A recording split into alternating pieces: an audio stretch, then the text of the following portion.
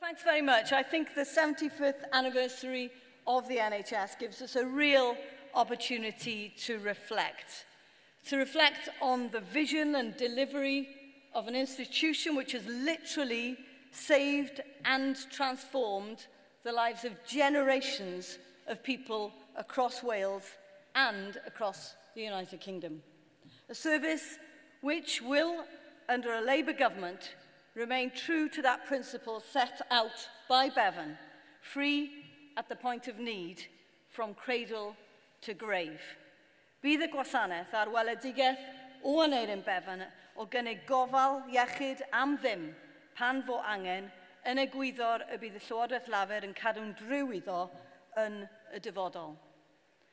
But I think this anniversary is a time for us to celebrate the immense achievements of the record numbers of people, 106,000 people, who work for the NHS in Wales and who are achieving truly remarkable things. And this includes over 2 million contacts a month in a population of 3.1 million.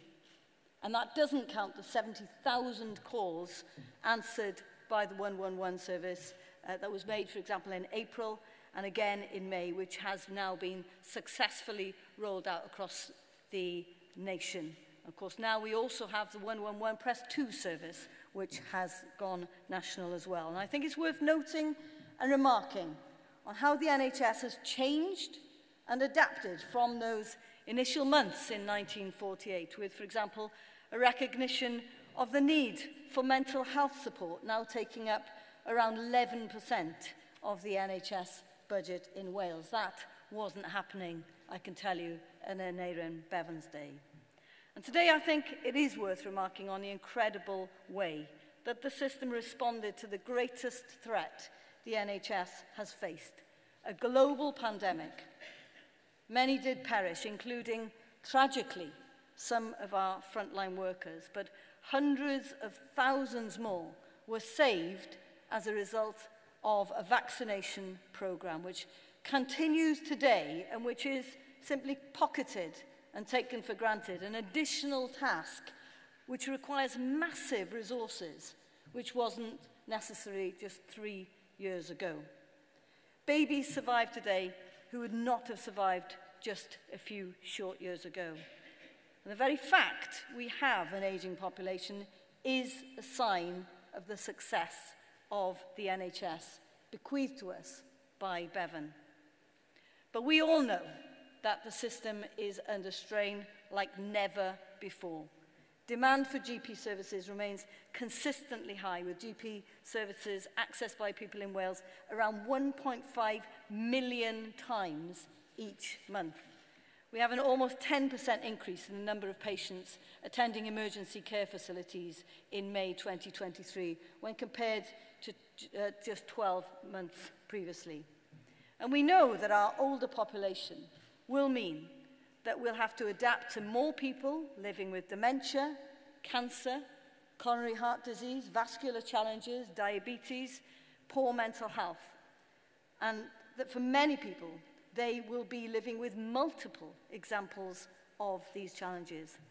We know also that there's a worldwide shortage of health workers who are the beating heart of the NHS, but who are exhausted and who are demoralized, and we need to do more to lift their spirits. And we can start by encouraging all those people who receive good treatment to simply say thank you and to show their appreciation and to show their respect. That's not done enough. We hear too much about the abuse of people working in our systems. And I think the constant negativity is sapping the morale of the system, despite the fact that the vast majority of the public cannot sing their praises highly enough. We need to supercharge delivery of our transformational health strategy, A Healthier Wales. The vision that we should all be working towards is one where we strive to live in a country where everyone has longer and happier lives. They're able to remain active and independent in their own homes for as long as possible, delivering a whole system approach which will deliver high quality care and achieve more equal health outcomes for everyone in Wales.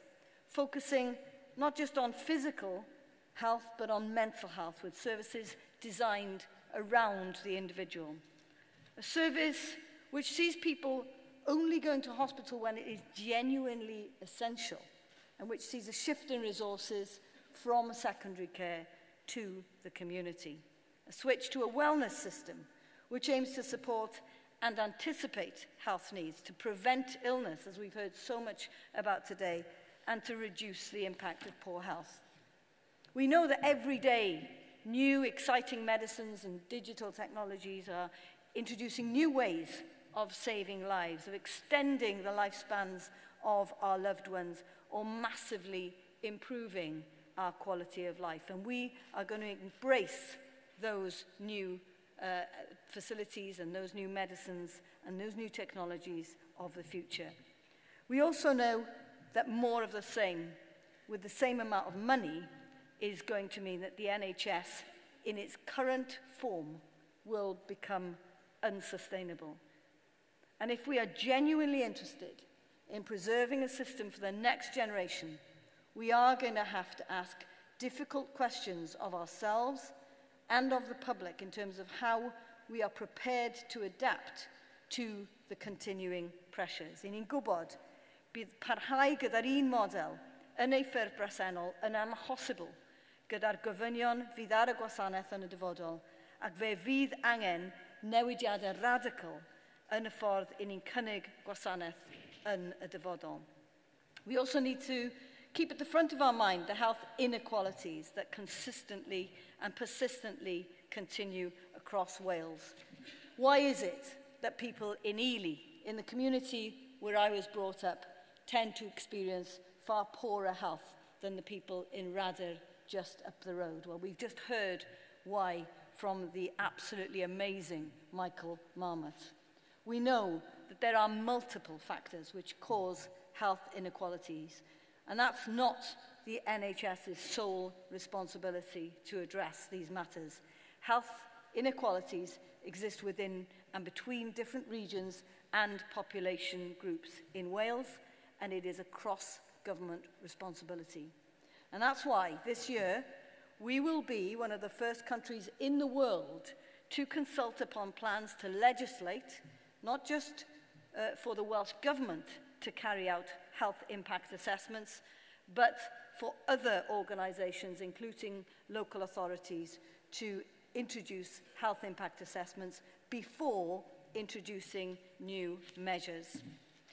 But my comments today are going to be focused on the NHS directly, but also, crucially, the link between health and care and the demographic profile and long-term care needs of our nation.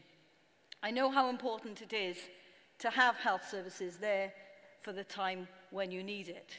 Years ago, when I was 11 years old, I was involved in an aeroplane crash with the rest of my family. My mother's ribs were broken, and my youngest brother, who was 4 at the time, cracked his spine. And it was only thanks to the dedication of health workers in the Royal Infirmary in Cardiff, who cared for him for months on end, that he was able to completely recover and suffer no adverse effects. But our service is creaking. So how do we build sustainability into our model going forward? Well, the first question for me is the structure we have for making decisions and ensuring outcomes in relation to health correct? We've had the same system of governance and accountability in place since health boards were set up. In most other systems, delegation of responsibility is passed down and is used to empower people to make decisions who are closer to the actions.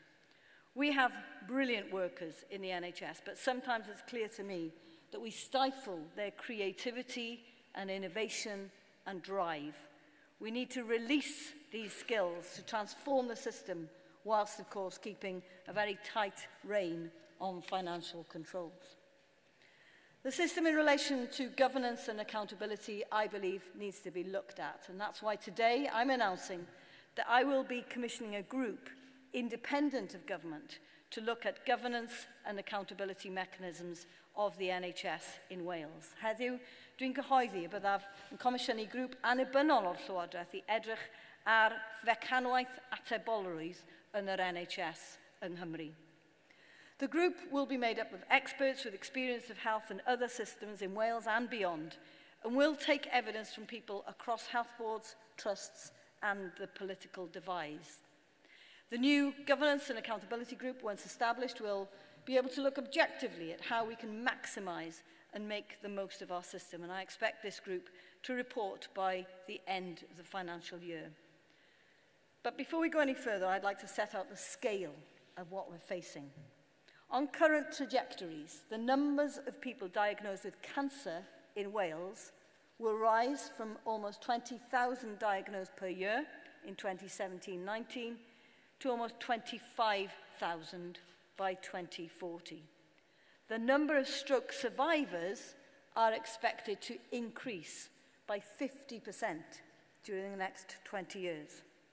We know that around 62% of adults in Wales are obese or overweight, and this has health consequences. And of course, one of those is expected to be an increase in the number of people who have diabetes type 2, which is of course largely preventable.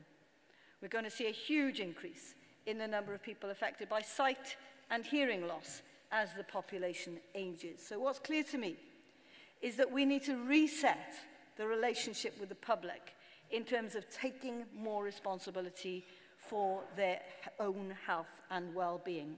Mae rhaid I ni ail-setio'n perthynas ni gyda'r cyhoedd o ran cymryd fwy o gyfrifoldeb dros ei iechyd ei hun. As a government and as a society, we need to create the environment in which those healthy lifestyles are accessible to all. That's what Michael Marmot was talking about, and that's what we understand in the Welsh Government. The NHS needs to be there to support, facilitate and encourage, but a great deal more work will have to be done by us all as individuals and as a society if we want a sustainable service that we can hand on to our children and our grandchildren. We'll all have to take far more seriously our responsibility to try and stay fit and healthy, to eat well, to exercise, to avoid smoking and drinking too much. Those who are suffering from long-term illnesses will need to come further along the road with us to self-manage their conditions, like diabetes and respiratory conditions, through using new technologies like apps and websites. When you have limited resources, as the NHS has had since its establishment in 1948, you have to make choices. These choices are becoming increasingly difficult as the demand keeps growing. There's only one cake, and my responsibility as a minister is to determine how that is cut up. So if we spend more on diabetes, it means that people may have to wait longer to get that hip replacement. If we pay more to health workers, there may be a knock-on impact in terms of how many health workers we can employ. Today, we have more doctors, more nurses, generally more allied health care professionals than ever before in the history of the NHS in Wales. But we know that this isn't enough to meet the insatiable demand. And we know that we still have major challenges. There's nobody in Wales more aware of the need to clear the pandemic backlog than I am, and I was hugely disappointed that whilst significant progress has been made, we have failed to meet our first two targets, and I'll be putting pressure on health boards to make sure that they don't miss the revised targets, in particular of seeing 99% of two-year waits treated by the end of this financial year. I've required health boards to ensure that every person in Wales waiting for longer than 3 years for an outpatient appointment are given an appointment by September this year. I want to see more transparency in our systems for health boards to compare their performance against others and for patients to be able to understand what is going on in the system. I want to shine a light on variations in performance across the NHS, not just in relation to health boards, but also in terms of the different specialist areas across the NHS, working to get it right first time principles, and a consistent approach to following best practice pathways of care. I want to stop rewarding failure, and I want to consolidate and build incentives to drive success. Over the next few months, I'll be working with health boards and, more importantly, clinicians to ensure we maximize the finances we have in the most efficient and effective way, ensuring that we focus on what is in the best interest for the patient.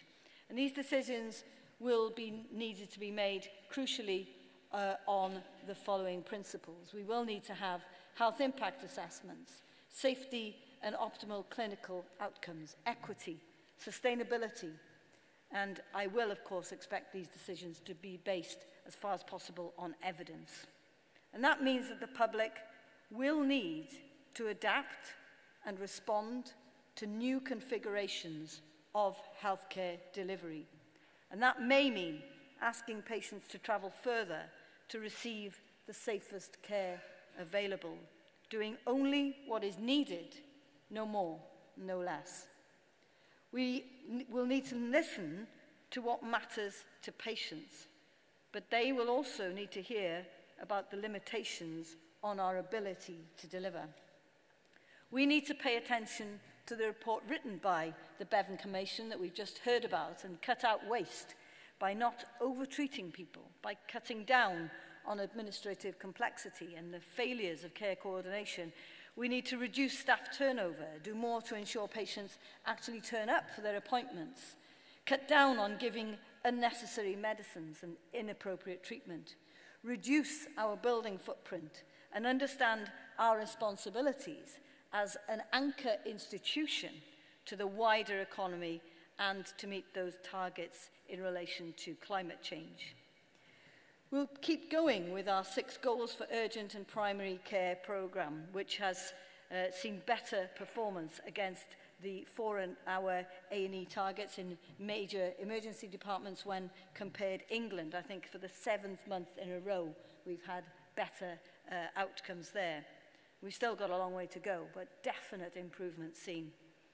We now have the 111 service across Wales, new urgent primary care centres, new same-day emergency care centres. You can go to pharmacies. All of these are alternatives to people going to emergency departments.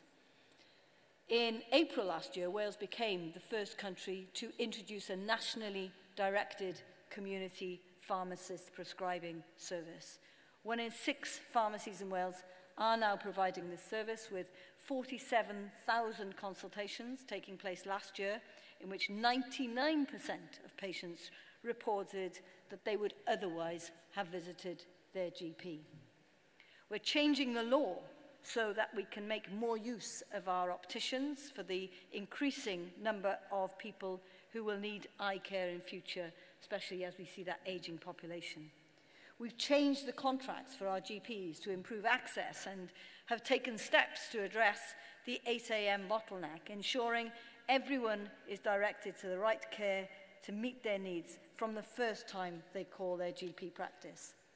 And we know that access to dentistry continues to be a challenge, but due to changes made to the dental contract last year, over 173,000 people who had historically struggled to get an appointment received treatment last year. Wales has considerably more hospital beds than England proportionately. Figures from the Nuffield Trust in 2020-21 demonstrated that the Welsh Health Service had around 270 general hospital beds, not including maternity, mental illness, nor learning disabilities, for each 100,000. And that compares to 170 hospital beds for every 100,000 in England. But to shift resources and staff into the community, as was set out in our vision, we may need to see a reduction in the number of beds. Wales has built 6 times the number of new hospitals proportionately in Wales, 14, since 2019, compared to England, if you use the very strange definition that they've adopted there for what is a new hospital.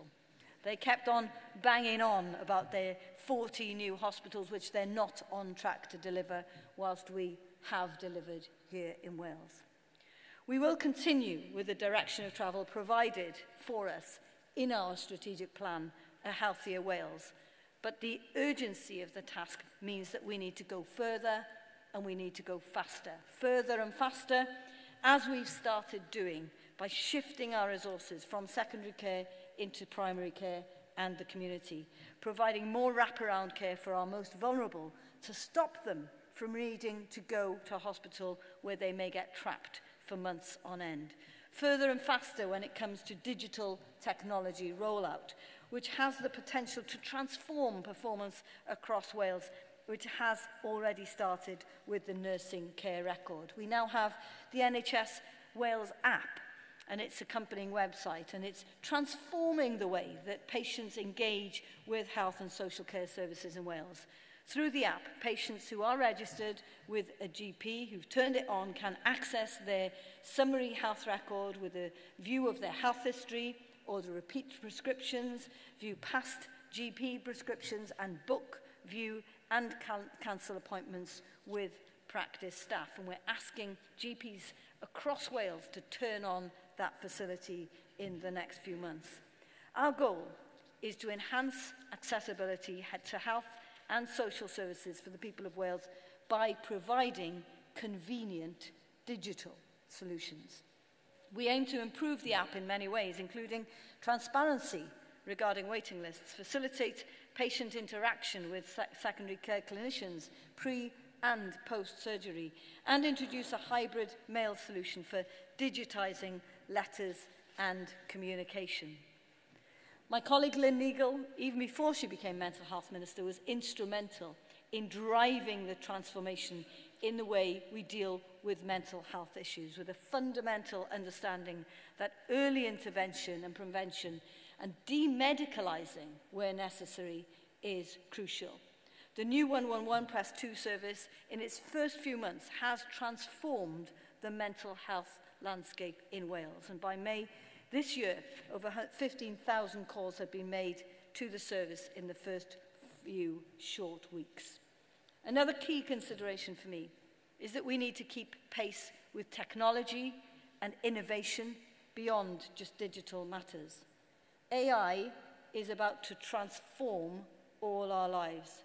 And whilst, of course, we need to be vigilant in terms of access to our data and privacy, it would be lunacy not to explore and potentially to embrace the incredible opportunities AI presents to transform the way we interact and we deliver NHS services.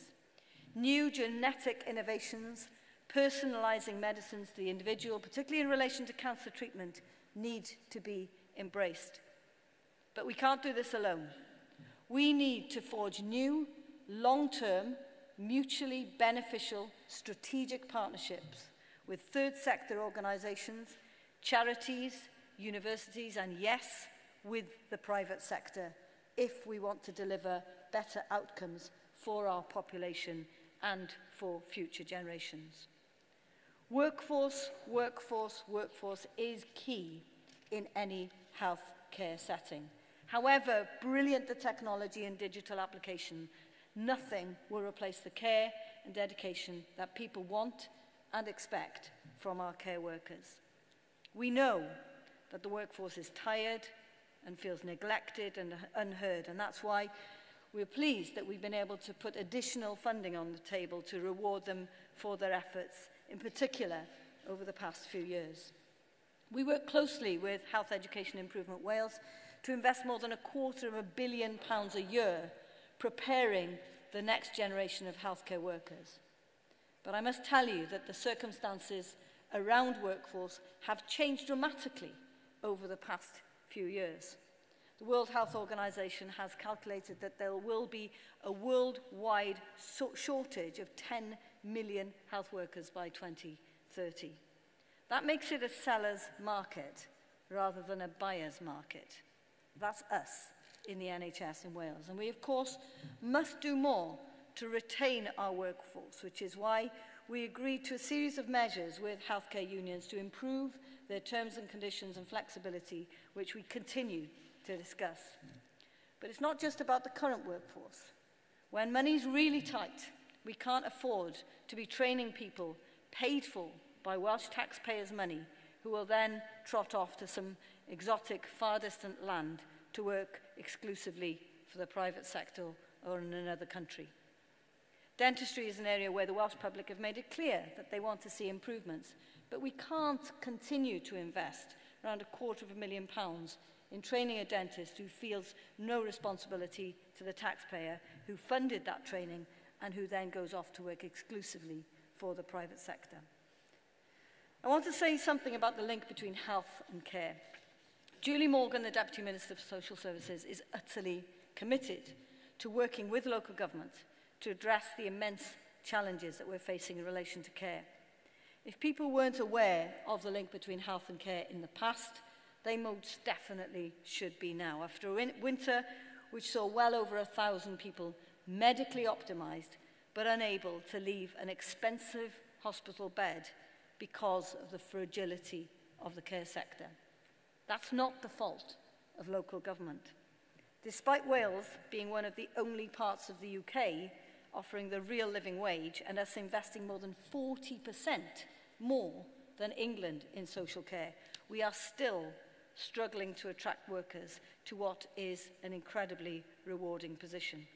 We already have a series of national ambitions in terms of commissioning care, but we're going to need to shift our focus from a health and care service, which traditionally targeted dealing with urgent and acute cases, to one which deals with an elderly population living with long-term, multiple complex conditions at the same time. At the moment, we're not geared up for the aging tsunami which we know is going to hit us, the waves of which we're already starting to soak us with the first generation of baby boomers. We haven't yet worked out if the trajectories continue and if the public don't come with us on the public health journey, what we'll have to give or how we will pay for that increased demand. That conversation is a conversation we will need to have, and we're starting today as we enter the 76th year of the NHS. The NHS, which was inspired by Wales and has delivered for Wales. There are people walking around our communities today who would have died if it weren't for the NHS. Children whose quality of life has been transformed by NHS interventions. And yes, there are examples of where the NHS has fallen short of what should have been expected of it. And for that, in the Welsh Government, we apologise. But for 75 years, it has delivered successfully on the whole for the population. Last year, over 1 million people in a population of 3 million turned up to the emergency departments. But if we want it to survive for another 75 years, we will need to have an honest conversation with the public about what we all need to do more for ourselves in relation to healthcare, and to embark on a conversation about the reconfiguration of services which will improve healthcare outcomes. The Bevan Commission will have a fundamental role to play in that conversation so that future generations can celebrate as we are celebrating today. Diolch yn fawr i chi.